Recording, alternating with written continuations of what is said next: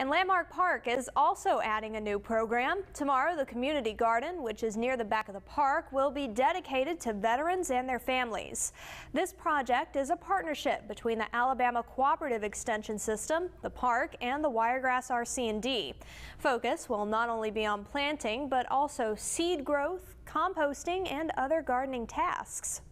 And they'll actually be responsible for helping us to maintain the garden. They'll get instruction, and it's actually for veterans and their families, so they can come out together and work on the program. And so we're really hoping that we'll get several more out here at the garden. For more information, visit Landmark Park's website.